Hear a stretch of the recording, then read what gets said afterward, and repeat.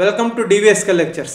In today's lecture, we are going to discuss about NIT Jaipur 2022 JEE mains cutoff ranks for all branches and of course for all categories OC, EWS, SC, ST and OBC. So Malaviya National Institute of Technology Jaipur యొక్క JEE means cut off ranks JoSAA కౌన్సిలింగ్లో last year అన్ని బ్రాంచెస్కి discuss చేద్దామండి. అన్ని categories కూడా discuss చేద్దాం, అలాగే placements కూడా discuss చేద్దాం. OC, EWS, SC, ST, OBC and girls కోటాకి ఈ కట్ ఆఫ్ ర్యాంక్స్ అనేటివి మనము డిస్కస్ చేద్దామండి. సో మీకు నా ఛానల్లో కట్ ఆఫ్ ర్యాంక్స్ కావాలంటే ప్లేలిస్ట్లోకి వెళ్ళి ఎన్ఐటీస్ కట్ ఆఫ్ ర్యాంక్స్ అని కొట్టారంటే దాంట్లో అన్ని ఎన్ఐటీస్కి కట్ ఆఫ్ ర్యాంక్స్ వీడియోస్ దొరుకుతాయండి. అదేవిధంగా ఐటీస్ ప్లేలిస్ట్లో కానీ వెళ్ళారంటే ఐటీస్ కట్ ఆఫ్ ర్యాంక్స్ దొరుకుతాయి. అదేవిధంగా ఐఐటీస్ కట్ ఆఫ్ ర్యాంక్స్ కూడా దొరుకుతాయి. So even for private universities ఒక ప్లేలిస్ట్ ఉంటుందండి, ప్రైవేట్ యూనివర్సిటీస్ అని. సో ఆ ప్లేలిస్ట్లో కానీ వెళ్ళారంటే మీరు అన్ని ప్రైవేట్ యూనివర్సిటీస్ యొక్క అడ్మిషన్ డీటెయిల్స్ ఓపెన్ ఉందా లేదా ఆ వీడియోస్ అన్ని కూడా చూడొచ్చండి. సో అదేవిధంగా నేను ఇంతకుముందు ఒక వీడియో చేశానండి 2 days బ్యాక్. సో ఇది వచ్చేసి మీరు ఇంకా కానీ BITSAT కానివ్వండి, IIIT హైదరాబాద్ కానివ్వండి, మణిపాల్, విఐటి, శివనాడార్, అమృత, SRM, KIT వీటన్నిటికి కానీ అప్లై చేయకపోతే ఇప్పుడు మనకి స్టిల్ లాస్ట్ డేట్ ఉందండి. సో ఆ వీడియో ఒకసారి చూసి ఆ వీడియోలో నేను క్లియర్గా చేరచ్చా లేదా, మీకు సూట్ అవుతుందా లేదా, ఏ యూనివర్సిటీ సూట్ అవుతుంది అనే వివరాలు కూడా చెప్పున్నాను. సో దాన్ని బట్టి మీరు డెసిషన్ అయితే తీసుకోవచ్చు. సో ఆల్రెడీ శివనాడార్ అనేది కొంతమంది రోలింగ్ ఆఫర్ లెటర్స్ అనేది ఇస్తూ ఉన్నారు, కొంతమందికి అడ్మిషన్స్ కూడా ఆల్రెడీ వచ్చాయండి. సో అవి మన కామెంట్స్లో ప్రీవియస్ వీడియోస్లో కూడా పెట్టుకున్నారు. సో అందుకని ఈ నెల 31st వరకు ఉందండి టైం శివనాడార్కి అయితే. సో ఇది చాలా మంచి యూనివర్సిటీ అండి. ఓన్లీ 500 స్టూడెంట్స్ ఉంటారు ఇంజనీరింగ్ మొత్తం కలిపి. అది ఇన్స్టిట్యూట్ ఆఫ్ ఎమినెన్స్ కూడా. సో దాని గురించి క్లియర్గా మీరు ఆ వీడియోలన్నీ కూడా క్లియర్గా చూడండి. సో ముందైతే ఈ వీడియో యొక్క లింక్ డిస్క్రిప్షన్లో పెడతాను, ఈ వీడియో అయితే చూడండి. తర్వాత ఎవరైనా కానీ నా ఛానల్ ఫస్ట్ టైం కానీ చూస్తుంటే సబ్స్క్రైబ్ చేసుకోండి. అదేవిధంగా ఈ వీడియోని లైక్ చేసి షేర్ చేయండి. సో ఇప్పుడు మనం డీటెయిల్స్లోకి వెళ్తే ఈ Malviya national institute of technology Jaipur అనేది 1963లో ఎస్టాబ్లిష్ చేశారండి. ఇది రాజస్థాన్ యొక్క NIT. సో దీని యొక్క నిర్ఫ్ ర్యాంక్ వచ్చేసి 46 అండి. సో యాక్చువల్గా ఇది లేటెస్ట్ నిర్ఫ్ ర్యాంకు. సో అంతకుముందు అయితే ఇంకా తక్కువే ఉండిందండి, 37 ఉండింది అంతకుముందు. ఇప్పుడు లేటెస్ట్ నిర్ఫ్ ర్యాంక్ కొంచెం తగ్గింది 37 నుంచి 46కి. ఇది చాలా మంచి NIT అండి, టాప్ 10 NITస్లో ఒకటి. సో లాస్ట్ ఇయర్ ప్లేస్మెంట్స్ కూడా చాలా బాగా వచ్చాయి. హైయెస్ట్ ప్యాకేజ్ వచ్చేసి 64 lakhs అండి. యావరేజ్ ప్యాకేజ్ వచ్చేసి 12.34 lakhs. ఇది వచ్చేసి నేను అన్ని బ్రాంచెస్కి కలిపి చెప్తున్నానండి. సో యావరేజ్ ప్యాకేజ్ అంటే ఆల్ బ్రాంచెస్ కలిపి మీకు సిఎస్సి వరకు అని తీసుకున్నారంటే ఈ యావరేజ్ ప్యాకేజ్ అనేది మోర్ దాన్ 20 lakhs ఉందండి. సో బ్రాంచ్ వైజ్ మీకు ప్లేస్మెంట్స్ కూడా చూపిస్తాను. సో ఇప్పుడు వచ్చేసి అసలు ఏ బ్రాంచెస్ ఉన్నాయి ఇక్కడ అని అంటే మొత్తం 7 బ్రాంచెస్ ఉన్నాయండి. Chemical engineering, civil engineering, computer science and engineering, electrical engineering, electronics and communication engineering, mechanical engineering, metallurgical and materials engineering అండి. ఇక్కడ రీసెర్చ్ మాత్రం చాలా బాగుంటుందండి. అదేవిధంగా మెకానికల్ బ్రాంచ్ కూడా చాలా బాగుంటుంది. సో దూరం అనే పాయింట్ కన్నా మనం పక్కన పెడితే ఎవరైనా అడ్మిషన్ తీసుకోవాలంటే మాత్రం తీసుకోవచ్చు. ఈ NIT అనేది జస్ట్ ఎయిర్పోర్ట్ నుంచి 5 kilometers దూరంలో ఉంటుందండి. అదేవిధంగా ఒక లోకల్ రైల్వే స్టేషన్ నుంచి జస్ట్ 3.5 kilometers.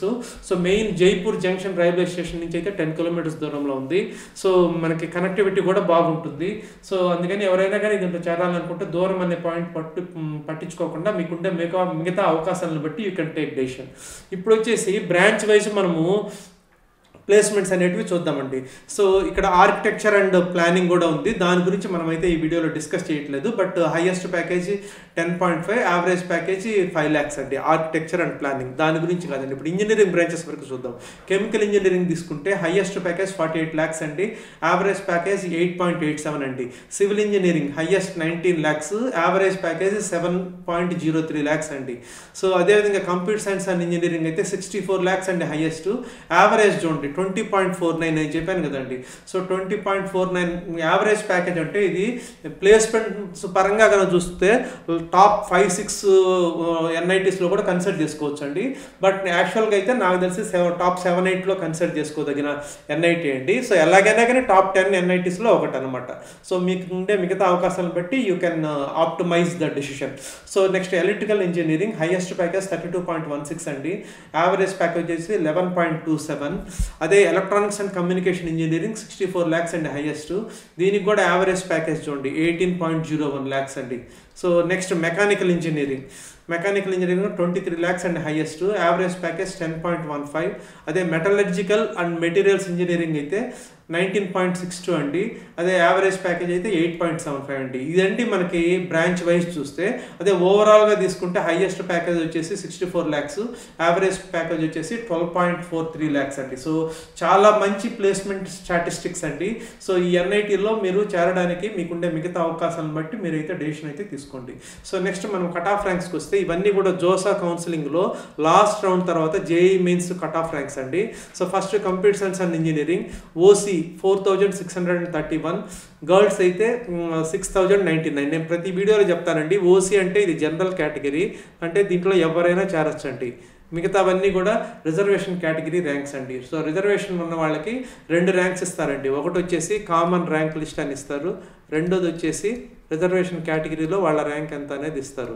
సో మన ప్రతి వీడియోలో కానీ, ఈ వీడియో అనే కాదు ఏ వీడియో అయినా కానివ్వండి, ఫస్ట్ది వచ్చేసి కామన్ ర్యాంక్ లిస్ట్లో ఉన్న ర్యాంకు, అది general category are OC category, మిగతావన్నీ కూడా రిజర్వేషన్ కేటగిరీ ర్యాంక్స్ అండి. సో ఈడబ్ల్యూఎస్ తీసుకున్నామంటే 738 అండి, గర్ల్స్ కోట 1371 అండి, ఎస్సీ కేటగిరీ అయితే 757, గర్ల్స్ కోట అయితే 738, ఎస్టీ కేటగిరీ అయితే 223, ఓబీసీ 1514, గర్ల్స్ కోట 4081. ఇవన్నీ కూడా అదర్ స్టేట్ ర్యాంక్స్ అండి.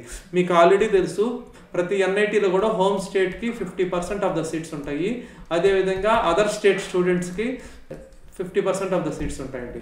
సో హోమ్ స్టేట్ వాళ్ళు వెళ్ళి అదర్ స్టేట్ కోటాలో చేరాలంటే కుదరదు, కామెంట్స్లో కొంతమంది అడుగుతున్నారు. సో ఈ 50% అనేటివి అన్ని అదర్ స్టేట్ పిల్లలకి. సో మన తెలుగు పిల్లలు అందరికీ కూడా రాజస్థాన్ అదర్ స్టేట్ అవుతుంది కాబట్టి ఓన్లీ అదర్ స్టేట్ ర్యాంక్స్ మాత్రమే చూసుకోవాలి. అందుకని నేను ప్రతి బ్రాంచ్కి కూడా ప్రతి వీడియోలో కూడా అదర్ స్టేట్ ర్యాంక్సే ఇస్తున్నానండి.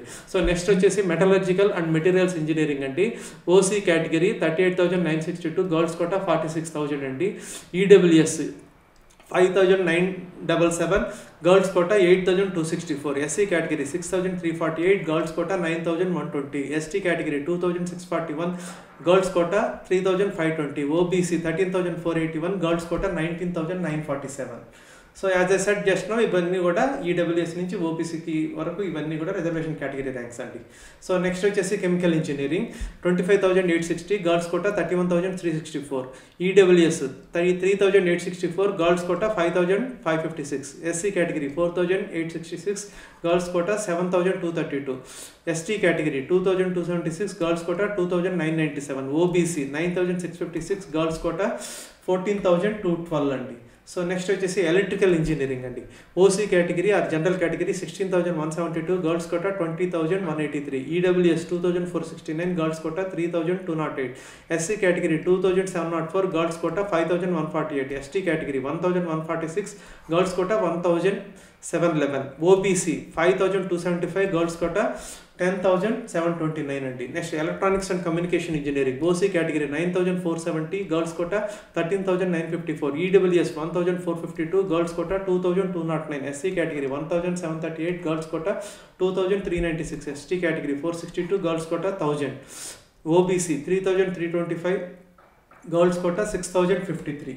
సో నెక్స్ట్ వచ్చేకి mechanical engineering, OC 21,909, girls quota 34,954, EWS 3,416, girls quota 5,391, SC category 4,240, girls quota 7,419, ST category 1,352, girls quota 2,257, OBC 7,877, girls quota 14,693. So next civil engineering 32,584, girls quota 47,829 అండి, EWS 5,656, girls quota 7,845, SC category 4,019, girls quota 5,983, ST category 1,369, girls quota 2,324, OBC 10,922, girls quota 16,950.